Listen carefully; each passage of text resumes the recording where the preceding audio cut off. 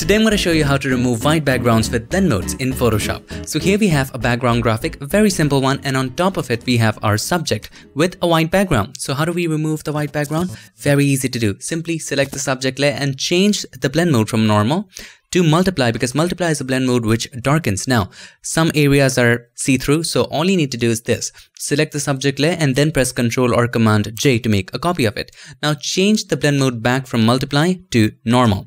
Now, with the help of the magic wand tool, set the white tolerance and just click on the white area. So most of the white area is now selected. We want to add this area, hold the shift key, click to add, but it's also adding some extra area. Don't worry about it. Maybe let's decrease the tolerance to about 30-ish, and let's hold the shift key and try adding this area again. Perfect.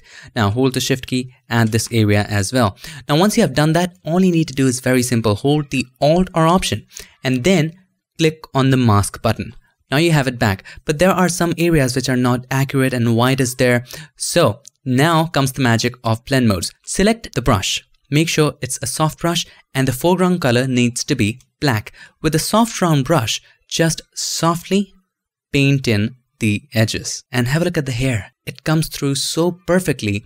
All credit goes to the multiply blend mode. You can take your time to do it. There you go. And if you want to just fine tune stuff, you can also press X to set the foreground color to white, and maybe you paint this back in.